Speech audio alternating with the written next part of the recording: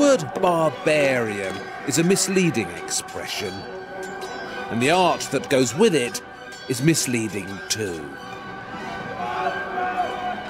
This picture was painted in 1890 by an arrogant French painter called Joseph Noël Sylvestre. It shows the sack of Rome in 410 AD by the Visigoths. The Visigoths were a so-called barbarian tribe. You can't miss them. They're the ones without any clothes on. It's such nonsense. The Visigoths were never naked savages clambering about Rome, destroying civilization. They were pioneering Europeans who produced beautiful art and who achieved important things. It was actually these so-called barbarians who invented trousers. Riding a horse was much easier in trousers. So if it wasn't for the barbarians, we'd all be wearing togas. So this is a film about misunderstood peoples and their misunderstood achievements. About how we've got the Dark Ages wrong again. And about a word whose meaning has been warped by time. It's this word here, barbarian.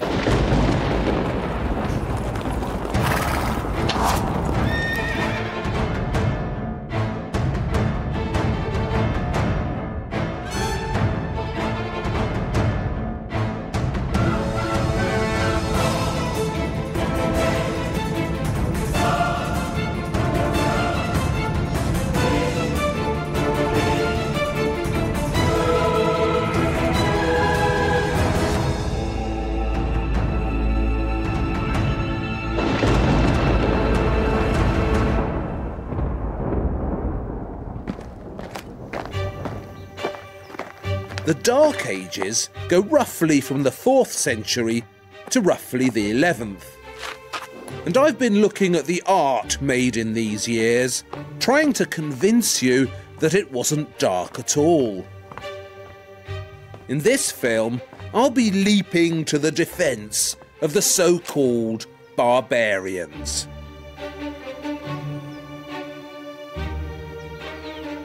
The word barbarian actually comes from the ancient Greek.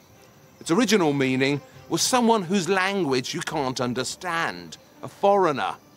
You know, like we say, it all sounds like Greek to me when we can't understand something. Well, the Greeks said, it all sounds like ba, ba, ba. So it was an onomatopoeic word. Anyone who spoke a funny foreign language was a barbarian. The same word, barbara, can be found in Sanskrit, the ancient language of India, where it means gibberish or stammering. And if you're actually called Barbara, like Barbara Windsor or Barbara Streisand, then I'm afraid your name means barbarian woman. And you, madame, are particularly in touch with your barbarian self. When the Romans took over the word, it came to mean anybody, anywhere who wasn't a Roman.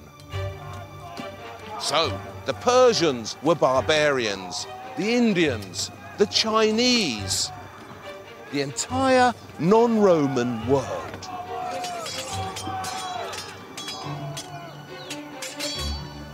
It isn't just this word barbarian that's been demonized and distorted. If you open your dictionary and start looking for words with bad Dark Ages connotations, you'll find lots of them. Take this word here, Vandal. The Vandals were actually another fascinating and creative ancient peoples who made things like this. But their name's been stolen from them and turned into something dark. Or what about the Goths? Today, Goths are oily punks with dyed black hair who worship the devil. But in real life, in Roman times, the Goths were fabulous international creatives who made the most beautiful Bible I've ever seen. about the worst of these so-called barbarians, these forgotten ancient peoples whose reputation has been trashed by the Romans. The very worst of them were the Huns.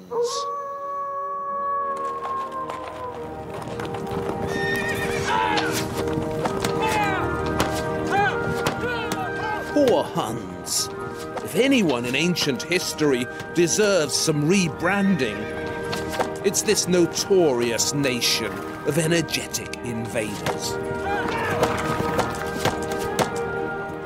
No one had a good word to say about them. The Goth historian Jordanus tells us they were scarcely human, a stunted, puny and faithless tribe. Christian writers were even harsher. According to a Christian cleric writing in Syria, the Huns eat the flesh of children and drink the blood of women.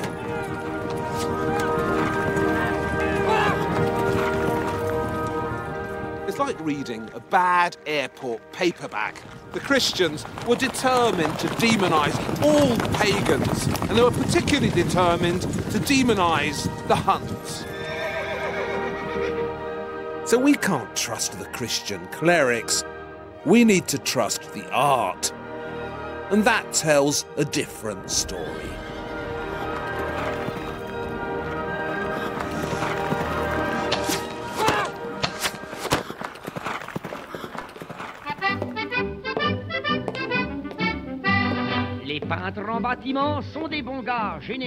In the First World War, the British began calling the Germans Huns.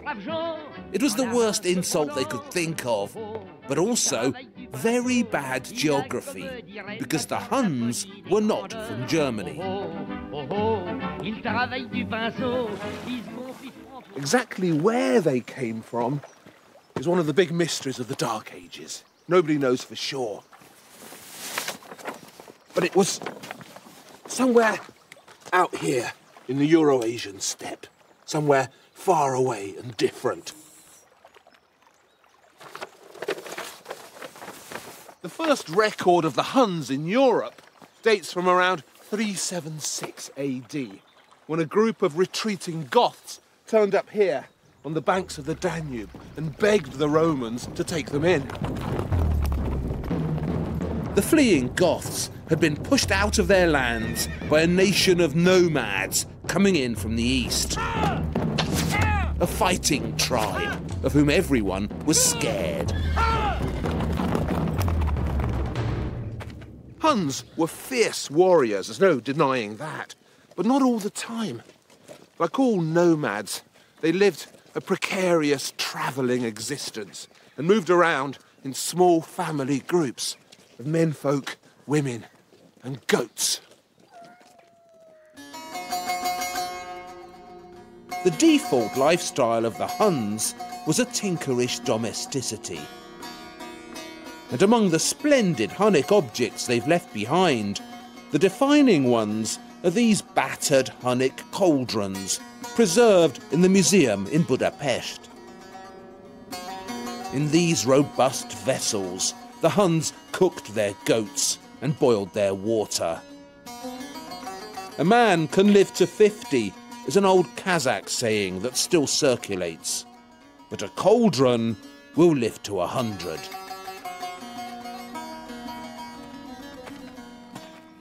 Something else we know about the Huns is that they loved gold. Oh, how the Huns loved gold. The Hunnic graves that have been dug up, the buried caches of treasure and valuables, reveal such a deep and instinctive passion for treasure. These days, we've lost sight of gold's crazy, hypnotic power, and that special relationship it enjoys with the sun.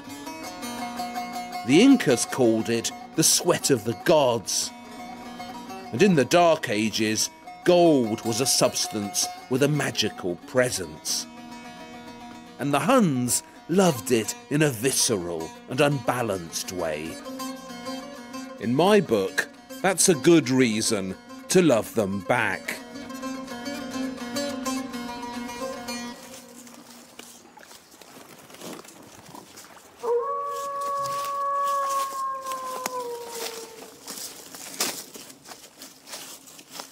because they spent so much of their life on the move, travelling from pasture to pasture, the Huns had a particularly creative relationship with the natural world. Hun treasure is dominated by exquisite animal forms.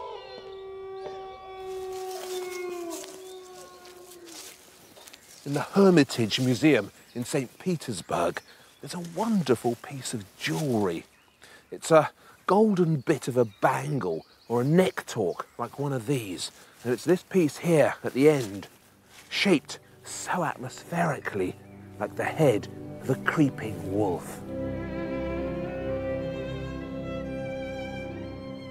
This is gold that nurses an intense symbolic ambition to commune with the natural world, to speak to it and steal some of its power, to steal the power of the wolf.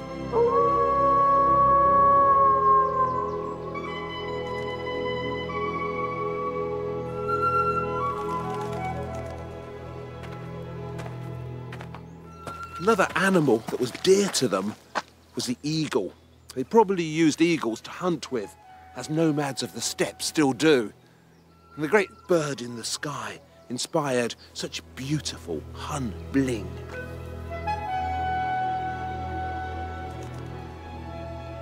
Eagles have a special significance for the Hun. They were ready-made symbols of power and beauty combined. And right across the barbarian world, these garnet-studded eagle brooches became noticeably popular. This powerful new relationship to the natural world was one of the great barbarian contributions to civilization.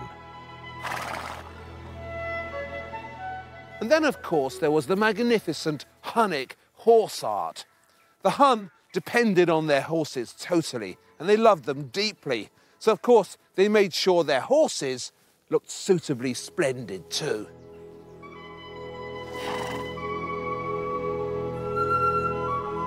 These are the remains of a full-length Hunnic horse ornament, fashioned delicately from gold and studded so generously with precious stones. Lucky is the horse who got to wear this. The Huns would ride into battle with wolf skins pulled down on their faces, screaming demonically in a deliberate effort to get inside their enemies' heads. Now this was dark psychological warfare, very sophisticated. And one of the reasons the Huns were so easy to demonize is because they looked so strange. They practiced ritual deformation, and their skulls were deliberately misshapen at birth. Infant Huns would have their heads tightly bound, so they grew into these uncanny and elongated Mekon shapes. And on these deformed heads of theirs, the Huns would balance spectacular crowns of unimaginable preciousness.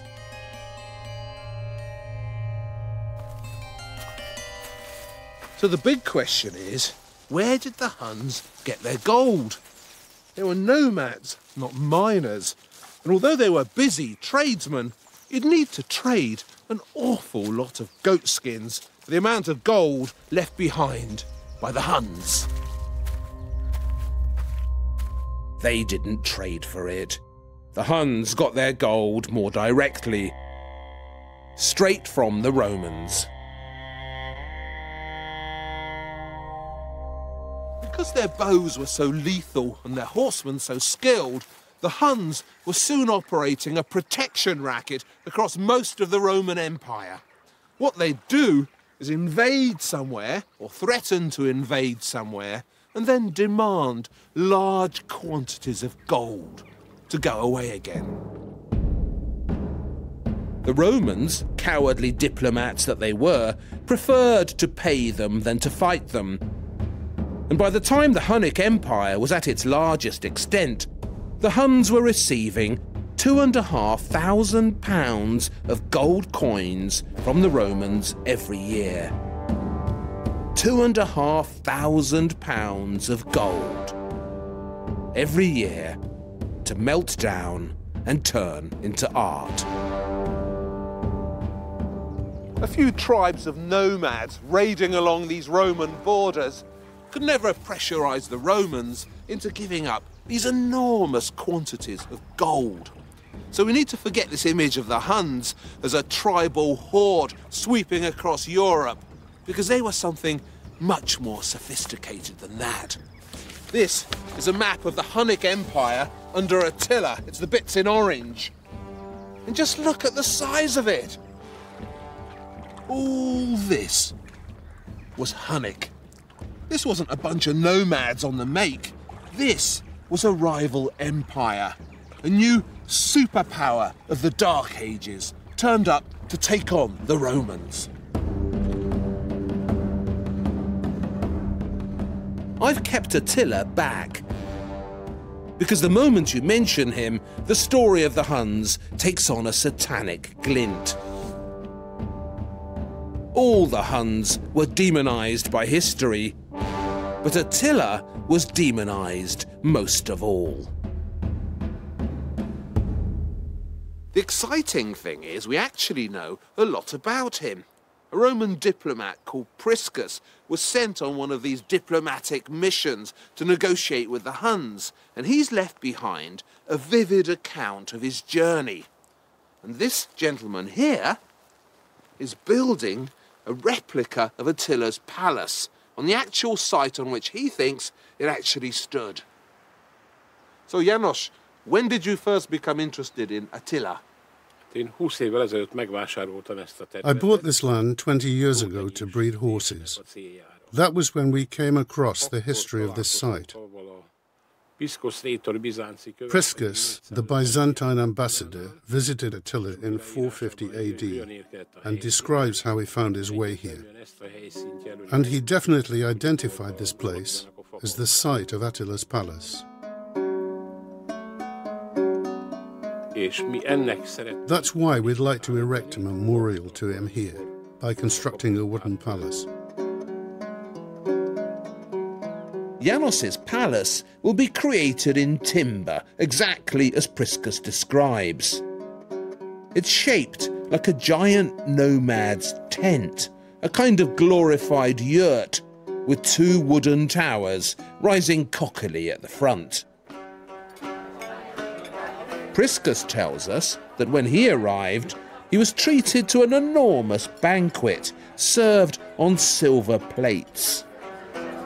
And a procession of young women dressed in white veils came out to sing for him.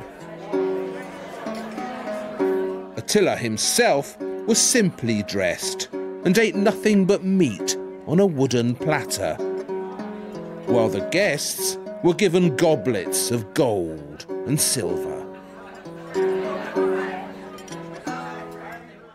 What does Attila mean to the Hungarian people? Because for a lot of people in Europe, he has a very bad reputation, but not here. In Hungary, he seems to be thought of more as a hero. When people say Attila was a barbarian, that's something I reject. It's not something I believe. He spoke 8 languages by the age of 15 and laid Europe at his feet. Someone unintelligent, a barbarian, could not have done the things that Attila did. Only someone blessed with special talents.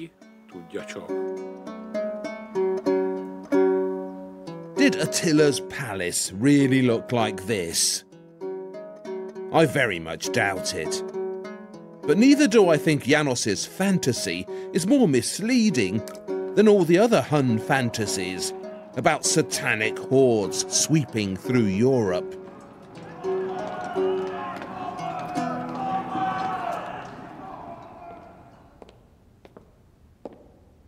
By the time Attila became their ruler, the Huns had created a complex political system. Their huge empire was actually a federation of many nations, a kind of barbarian EU opposed to the Romans, with Goths and Burgundians, Alans, even a few Greeks, all linked together and ruled by Attila. So here at the Kunsthistorische Museum in Vienna, there's something really spectacular I just have to show you. When this was dug out of the ground on the Romanian border in 1799, it was thought to be Attila the Hun's personal dinner service. You can see why they thought that. Just look at how splendid this is. 23 golden vessels, nearly 10 kilos of pure gold. Today, no one thinks this was Attila's dinner service. The most recent thinking is that it was left behind by the Avars, one of those mysterious tribes that emerged from the confederation of the Huns. They obviously had that special relationship with nature too. This magnificent bull-headed bowl is another example of powerful natural magic channeled into gold. This is what the Dark Ages were capable of. This is what makes these times so exciting. That bull bowl has a power to it, an animal energy that you just don't get later on when art loses this connection to the basic stuff of life. The empire of the Huns didn't last long. For a few decades, it rivaled the Romans, and then it was gone.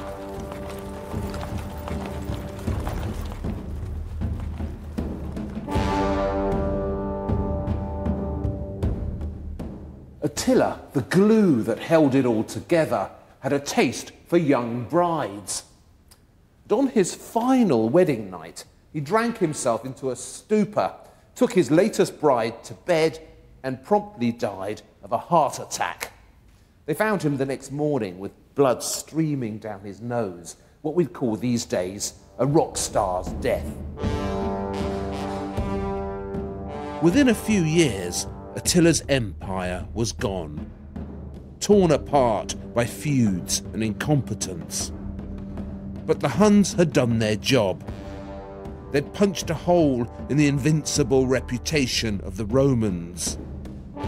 Now, all manner of barbarian was queuing up to pour through it.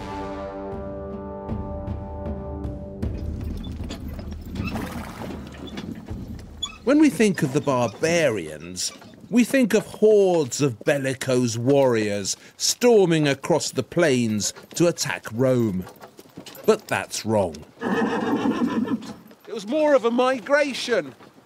Think of those wagon trains rolling across the American West, full of brave pioneers searching for a new future. That's a more accurate image, particularly in the case of another great barbarian nation whose name has been well and truly blackened by Dark Age propaganda. The Vandals. Nay. According to my shorter Oxford dictionary, a Vandal is a willful or ignorant destroyer of anything beautiful, venerable, or worthy of preservation.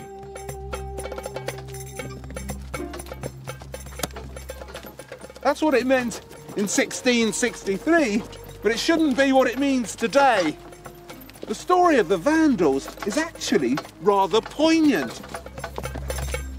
They were basically a nation of Germanic farmers living peacefully in Central Europe until the Huns pushed them out. For a while, they ended up here in Spain until a group of Goths pushed them out of there as well. And the poor old Vandals had to move on again to here, North Africa.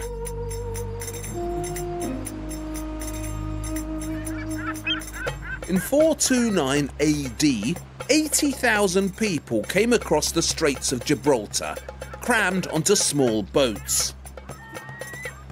A kingdom on the move, looking for a homeland. The Vandals had arrived in Africa. Originally, this word Vandal meant something like wanderer, someone who's looking for something. It comes from the same Germanic root as the English word to wend, as in I was wending my way home from work. And the Vandals were great wenders and great wanderers.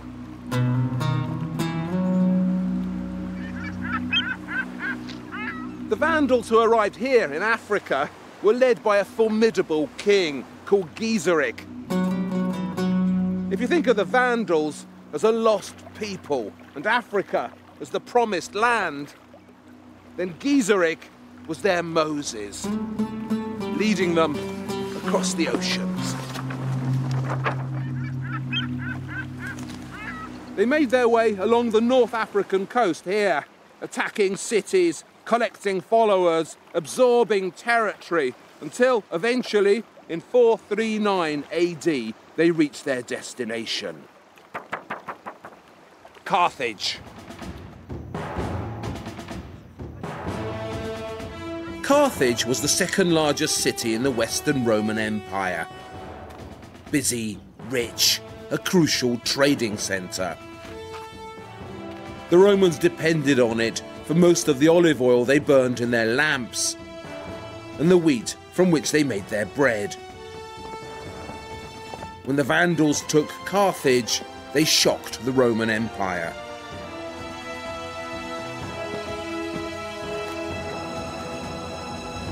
The capture of Carthage was surprisingly peaceful.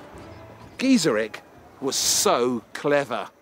He entered the city on the 19th of October, the day of the Roman Games, Sports Day. Now, the Romans, who are obsessed with sports, were far too interested in the gladiatorial combat and the chariot racing to fight the Vandals.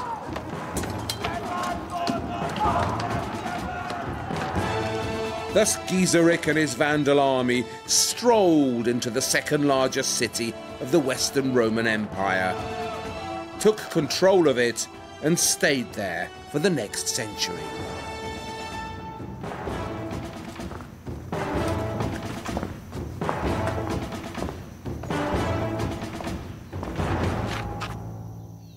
People used to think the Vandals went about destroying and pillaging Carthage as soon as they got here.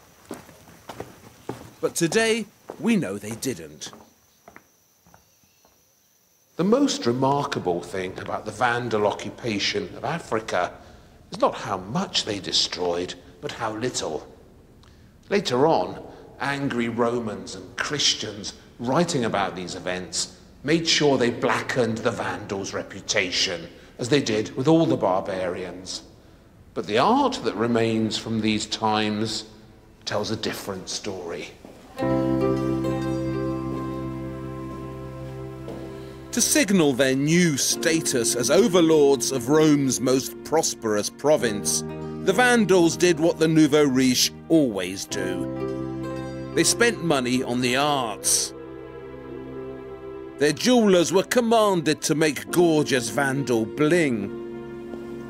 And out in the countryside, they built elegant villas for themselves and filled them with superb decorations. That's the Julius mosaic. It's one of the masterpieces of the period. And Julius himself is sitting there in his white robe, and he's the man who commissioned the mosaic. No one is 100% certain if this was made just before the Vandals got here or just after. And that's the most telling thing about it. This is how rich Romans lived, and also rich Vandals. Julius's house, where this was found, is shown in the middle, the posh fortified villa. Those domes at the back are the bath houses, the equivalent today of a luxury swimming pool. All around the villa, there are busy scenes of rural life in North Africa. Up on the left, that's winter. See the people picking olives? That's what you did in winter. On the other side, on the right, is summer. See the shepherds with their summer flock and those fields of ripe wheat behind them. Down here are spring and autumn. Spring is the season of flowers, and there's Mrs. Julius in her garden, admiring herself in a mirror, while a servant brings her a bowl of roses. They're beautiful, and so is she. On the other side, it's autumn, and there's Lord Julius himself sitting on a throne in his orchard, while a labourer brings him a basket of grapes and a hare he's caught running about among the vines. This is mosaic making of the highest calibre, so imaginative and clever. It isn't just a portrait of Julius and his house. This is a visualization of the perfect lifestyle, a rural dream made real. The message here is how glorious life is when man lives in harmony with nature, when order prevails and the land is fertile and balanced. Welcome to the good life in Africa.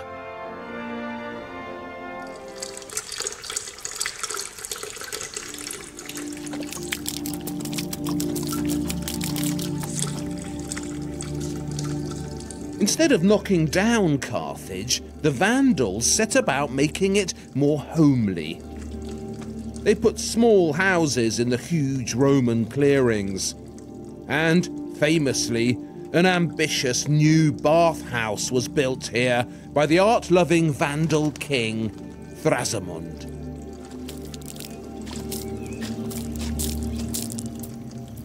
Bathhouses were hugely important in Roman society. They were a kind of social club where people went to chat and gossip. A bit like modern health clubs, except much cheaper. Roman bathhouses had two main spaces. A hot room, or caldarium, that heated you up, and a cold room, or frigidarium, that cooled you down. The largest of all Roman bath complexes was here in Carthage, the Antonine Baths, built in the 2nd century by the Roman Emperor Antoninus Pius. These are the ruins. So imagine how big the baths must have been. Long before the Vandals conquered Carthage, the Antonine Baths had fallen into disrepair. So the Vandal king, Thrasimund, built some new ones. We know a lot about Thrasimund's baths because, amazingly, a collection of Vandal poems on the subject has survived. That's right, Vandal poems. The Vandals were particularly keen on poetry, and hundreds of poems written here in Carthage in the Vandal years have survived. And this thick body of unexpected literature tells us so much about them. A poet called Felix has left behind an evocative description of Thrasimund's bathhouse. This magnificent monument erected by royal command, where water and fire display their obedience. There were no less than 5 poems by Felix about these great baths.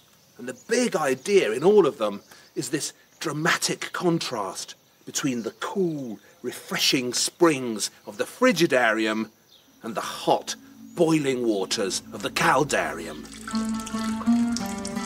Here, says Felix, icy spring waters exist harmoniously with flames.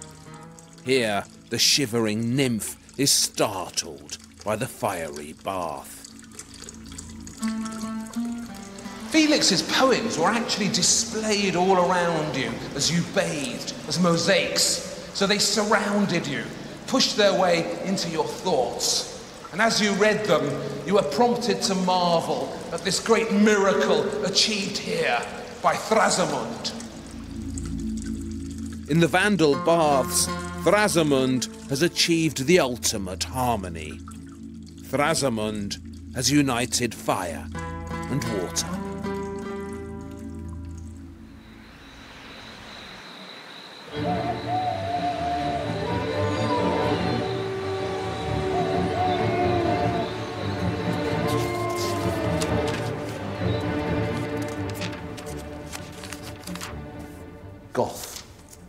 Goth. Oh yeah, Gothic. Barbarous, rude, uncouth. Gothic. Ah, here we are. Goth, one of a Germanic tribe who invaded the Roman Empire.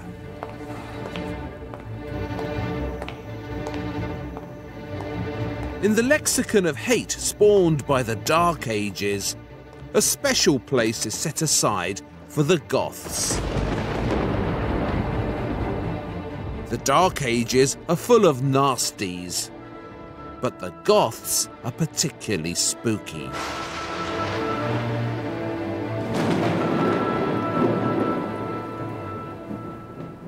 If you walk down the street where I live in London, in Camden Town, you'll find plenty of modern Goths wandering about. They're dressed from head to toe in black and covered in satanic insignia. And they're trying so hard to look doomy. And I just want to give them all a big hug and tell them to cheer up. Because if they want to be Goths, they should be like real Goths. Energetic, colourful, inventive. The kind of people who did that.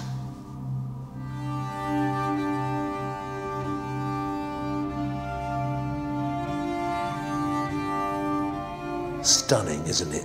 I love the way the mosaic sparkles with all that gold and throws light all round the dome. It's so exciting.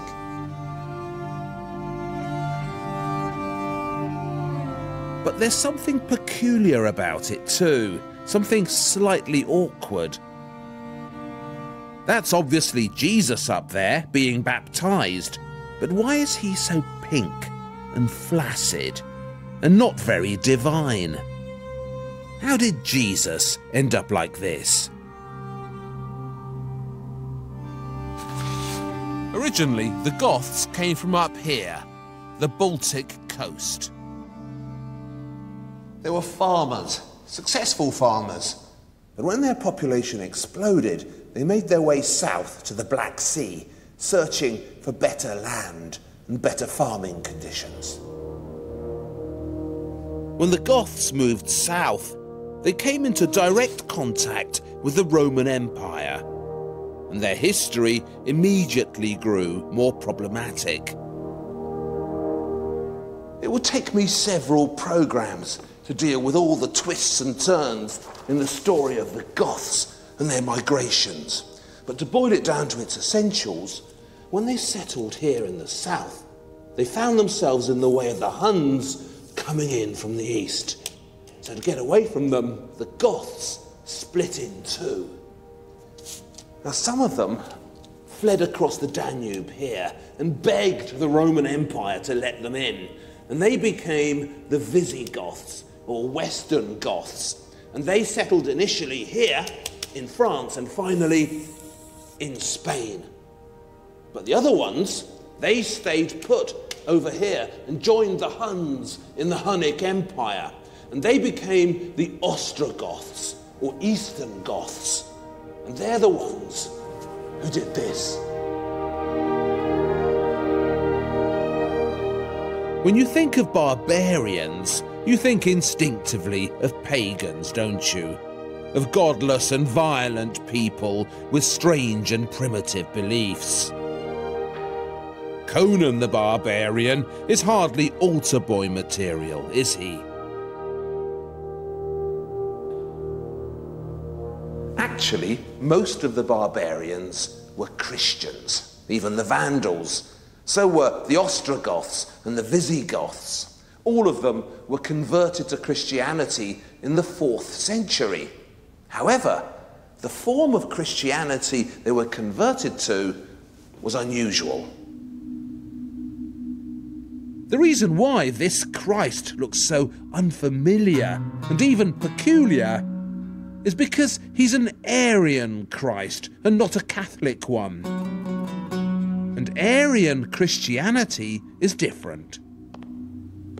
Arianism was a Christian heresy, a different form of Christianity, proposed by a priest called Arius in Alexandria, in Egypt, in the 4th century.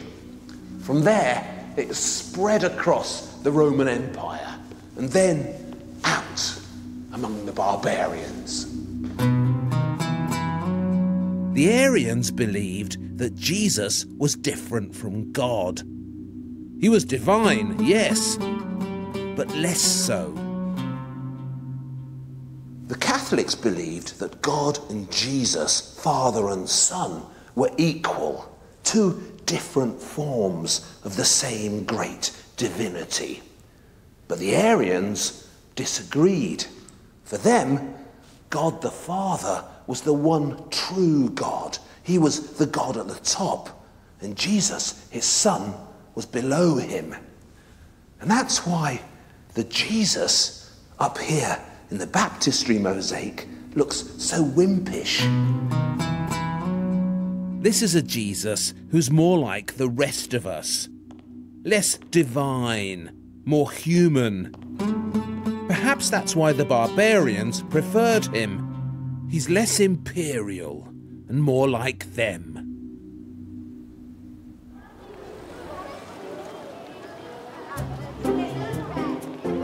This is Ravenna in northern Italy, the capital of the Ostrogoths. Right across the empire, Catholics and Arians distrusted each other, as only co-believers can. But in Ravenna, it was the Arians who held sway. And it was Arianism that created this. It was a bit like the Sunnis and the Shia in Islam. Same religion, different only in its details, but so antagonistic towards each other. The Ostrogoths were led by a formidable Arian king called Theodoric. And it was Theodoric who built this. Theodoric had been brought up in Constantinople in the court of the Eastern Roman Empire. He'd been sent there by his own father as a hostage and educated as a Roman. So he was sophisticated and clever. Having gained the trust of the Roman Emperor Zeno in Constantinople, Theodoric persuaded Zeno to let him come to Italy and reconquer it from another Germanic despot called Odoacer. Theodoric invited Odoacer to a banquet in his honor, and there he murdered him with his bare hands, or so they say, and thus Theodoric made himself ruler of all Italy, based here in Ravenna. Under the Ostrogoths, Ravenna thrived as never before. This is the great Basilica of San Apollinaire that Theodoric built early in the 6th century, and then filled with this spectacular parade of mosaics. Up on the ceiling, a baby-faced Arian Christ performs such a lively set of miracles, raising Lazarus from the dead, conjuring up miraculous fish. So up there is the story of the young Jesus performing his miracles. And on the other side, over there, the other end of the story, Christ's terrible death and resurrection. The Last Supper. the kiss of Judas. Below that, there's this great golden procession of the 22 virgins bearing sumptuous crowns, lined up to pay homage to the Virgin Mary, with Jesus in her lap.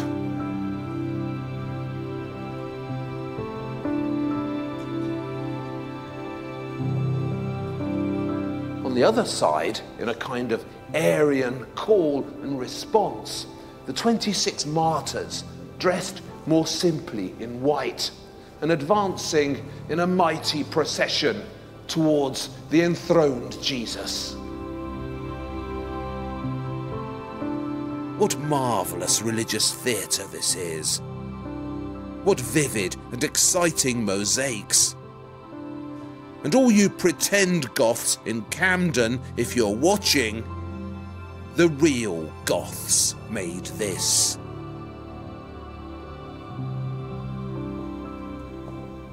Unfortunately, later on, when the Roman Emperor Justinian reconquered Ravenna for the Byzantines, he set about tampering with what Theodoric had done, removing what he could of the Arians. So see this portrait here? That's actually Theodoric, but Justinian has taken over his identity and he's pretending to be him.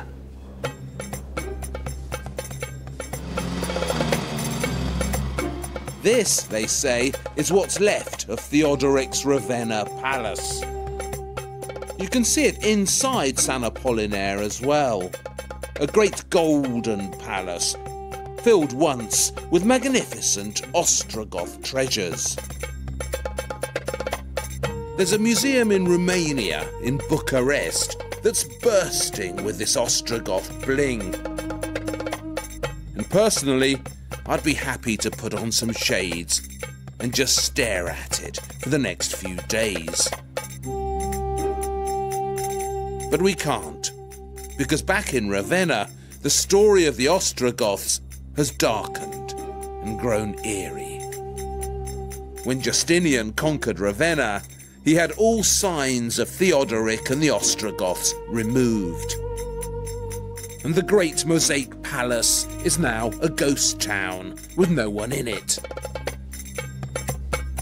Though if you look very carefully, you can still make out a few of the bodiless Ostrogoth hands that remain.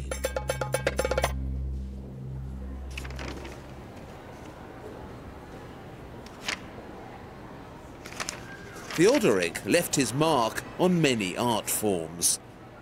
But the one that surprises me most is this totally unexpected piece of Dark Age literature. The Silver Bible is a Gothic gospel book written in Gothic with a Gothic alphabet. It was written in northern Italy, probably in Ravenna, and probably for the Ostrogothic king Theodoric the Great. In the beginning of the 6th century. Most people imagine that what used to be called the barbarian tribes, such as the Goths, didn't have a literature, but this of course is written in the Gothic language. Yes, and that's very remarkable because we don't know anything about the other Germanic languages, but the Gothic languages is preserved in this manuscript. It's very beautiful to look at. It's got these lovely purple pages with the silver writing on it. Yes, it's the imperial color, the purple color. And Theodoric the Great, he got the permission from the East Roman Emperor to use this purple color. And he behaved and acted like a Roman emperor.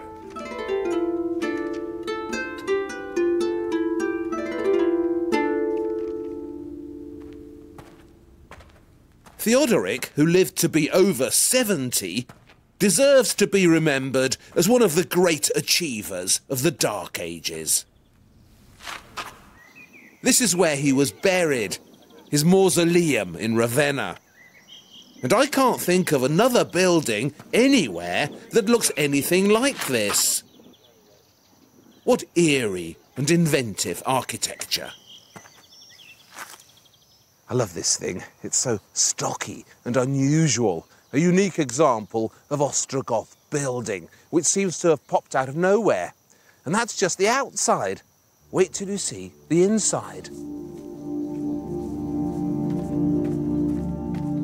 Theodoric died in 526 AD and was buried here in this huge sarcophagus, shaped like a Roman bath. I find this such a spooky space, and it's absolutely unique.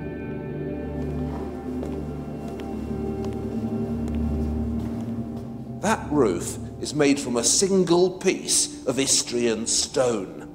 It's 1 metre thick, 33 metres wide, and weighs 300 tons. To get it here from Istria, which is roughly where modern Croatia is, they had to load it onto an enormous raft and sail it across the Adriatic. Can you imagine? That cross up above, that's original too. And there used to be silver stars all around it. So when you looked up in here, it was like looking up at the sky at night. There are some exciting stories about Theodoric's death. Some say he went mad after seeing one of his victims inside the head of a fish. Others say he was thrown from a volcano. One thing's certain, the Ostrogoth Empire he created collapsed quickly after his death. Justinian reclaimed Ravenna. The Ostrogoth era was over. So that's the end of the Ostrogoths. But what about the Visigoths, or Western Goths? The Goths in Spain over here. What happened to them, you might be thinking? And what did they achieve? Well, rather a lot, as it happens.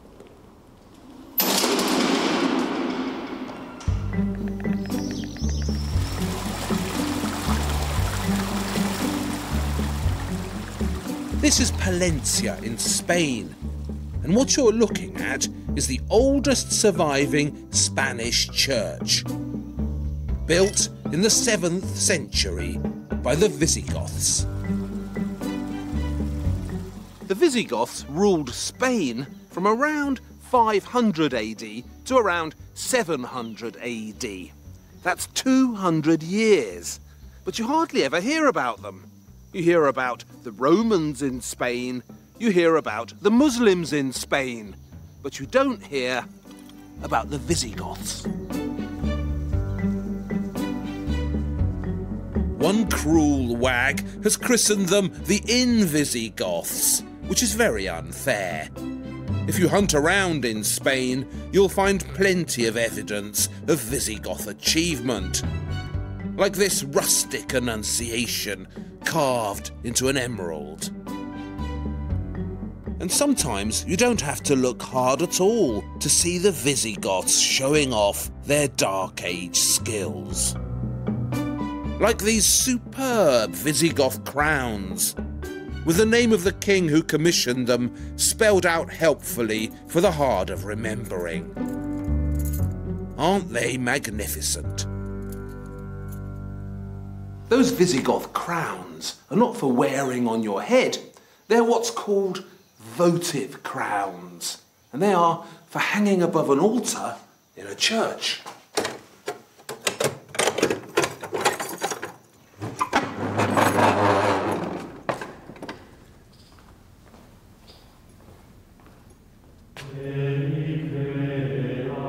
Like the Ostrogoths, the Visigoths were originally Arians. But here in Spain, they were surrounded by Roman Catholics and quickly adopted the Romanic version of Christianity. And that's when they built these exciting and inventive Visigoth churches.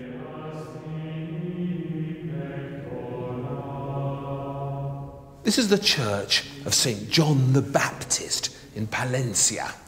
It's been remodelled here and there, but most of what you see is Visigoth.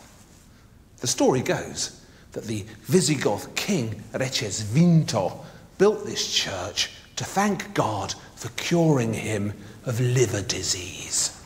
He washed himself just out here in the holy waters of Palencia and was suddenly cured. Recesvinto was on his way north to fight the Basques, so he was particularly grateful for his miraculous cure, and even put up a plaque with the date the church was finished, January the 3rd, 661 AD. Recesvinto's plaque is surrounded by typically vigorous bits of Visigoth decoration, so energetic and busy. Completely unlike anything the Romans came up with. I really like this Visigoth church decoration. When I look at it, I feel as if I can hear the sculptor whistling.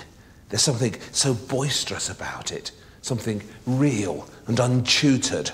It's as if for the first time in art, we're hearing from the common man. This wasn't made by an artiste. This was made by a bloke. Someone with big hands who's speaking to us across the ages. The sheer inventiveness of these Visigoths is so invigorating. I mean, look at these arches. They're special, right? Why are they special? Because they look like one of these. I don't know how much you know about arches, but if you're any sort of student at all, you'll know that horseshoe arches are remarkable. Your bog standard arch certainly wasn't shaped like this. Before the Visigoths invented these, arches were semicircular. They came round like that, and that's it. But these horseshoe arches, they come down to here, and they have a very different effect. Horseshoe arches look wider, airier, taller, more elegant, as if a sail has been unfurled and filled with wind. They're more playful too, less stern. This is architecture doing more than has been asked of it. This isn't just holding something up. This is having fun and looking good. So the Visigoths invented these elegant horseshoe arches. And these were a brilliant barbarian invention. But although the Visigoths invented them, they didn't perfect them. It was someone else who did that. The perfecters of the horseshoe arch are the subject of the next film, when we look at the art of Islam. In the hands of Islamic artists, the horseshoe arch would create architecture of spine-tingling beauty. It's yet another of the great achievements of the Dark Ages.